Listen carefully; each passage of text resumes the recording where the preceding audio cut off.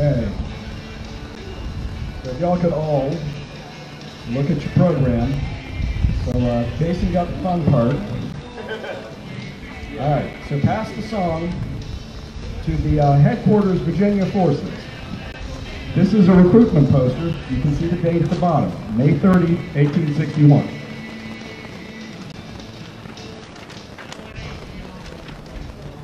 In Staunton, Virginia, May 30th, 1861. This is a little over a month at a battle of First Manassas.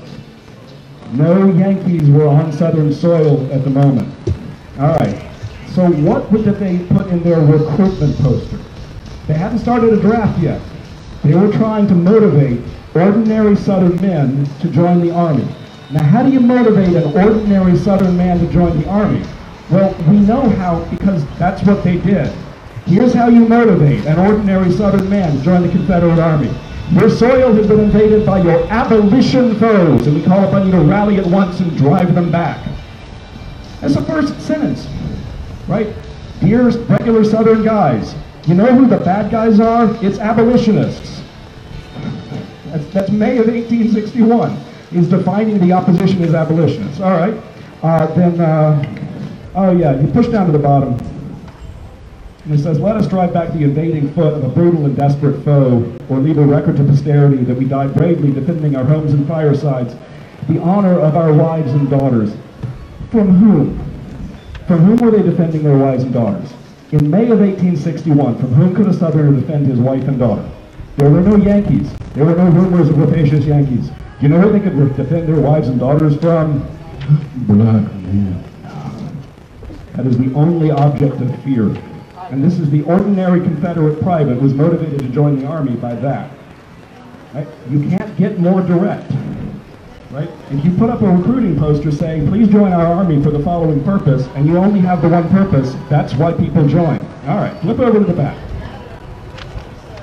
Now, this is from the War Songs and Poems of the Southern Confederacy. You can see that this was published in 1904 by a Southerner, Dr. Wharton, Doctor of Divinity. So this is on page 145, Lincoln's Troops. This was written by a gentleman, A.G. Goodland. Now you can look at the little description. Don't read all the way down. Just look at the description at the top. In June 1865, a battalion of Texas Rangers arrived at Nashville and pitched its camp at the old fairgrounds. And then somebody wrote a song. So you know that something has gone wrong there because no battalion of Texas Rangers was anywhere near Nashville in June of 1865 because the war was over. However, you check around a little bit and you find that Terry's Texas Rangers was in Nashville in June of 1861. So it's a typo or somebody got a date wrong. All right, so Mr. Goodlet and Dr. William Minchin walked out to see this noted troop, and while seated on the amphitheater viewing the men arranging their camp, Goodlet wrote the following lines and handed them to Dr. Minchin, who at once began to sing them to the tune of Dixie. For a time, they were quite popular among the Tennessee boys, some of whom may recognize them today. Popular marching song, sung to the tune of Dixie. All right, let me see if I can get this right.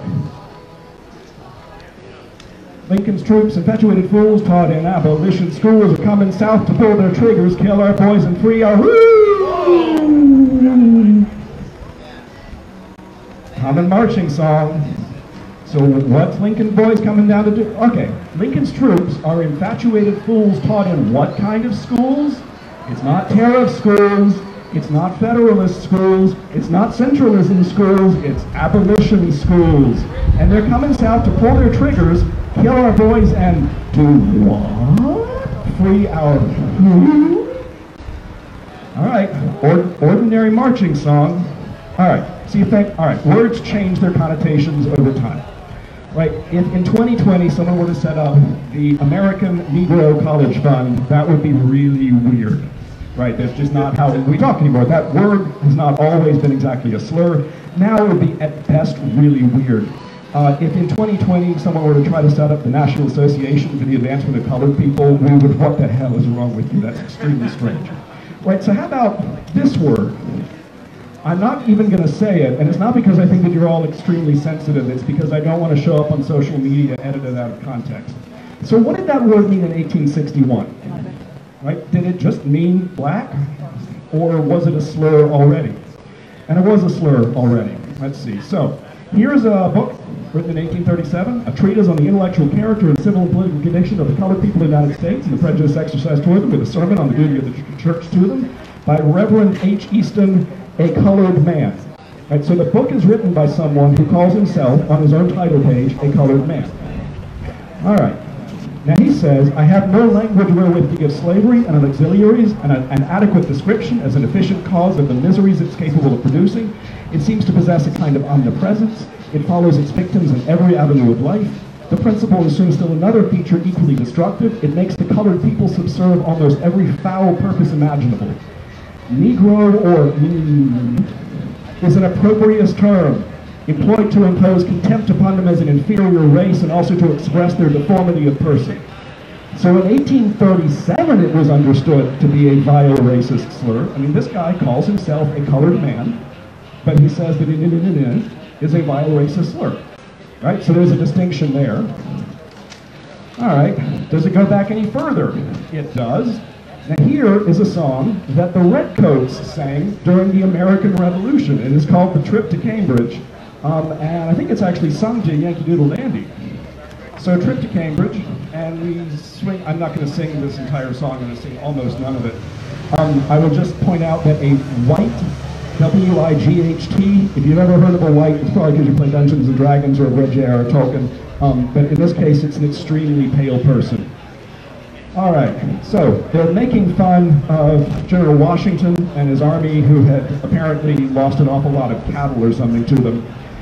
For many a child went into camp all dressed in homespun kersey to see the greatest rebel scamp that ever crossed their jersey. The rebel clowns, oh what a sight, too awkward was their figure. 'Twas one just stood a pious white, and here and there a Do you think that the Redcoats really were just saying, you know, here and there, there's a black guy? That's not what that meant. That was an insult, right? It was a slur. In 1776, that word was a slur. That's 100 years before the Civil War. All right. Well, were those a couple of unusual cases? Now, here's Robert Burns, Scottish poet. This was from the 1780s. So this is a poem called The Ordination. This is an extremely long poem. I'm going to give you 4 lines from it. In this poem, he is making fun of Calvinists for their extremely dire, gloomy kind of church services. And he says, come, let a proper text be read, and touch it off with vigor. How graceless Ham laughed at his dad, which made Canaan a All right, that is a reference to the Old Testament. Genesis. So in that particular reference to Genesis, this is right after the flood, God said unto Noah, this is the token of the covenant which I've established between me and all flesh that is upon the earth. And the sons of Noah that went forth of the ark were Shem, Ham, and Japheth, and Ham is the father of Canaan.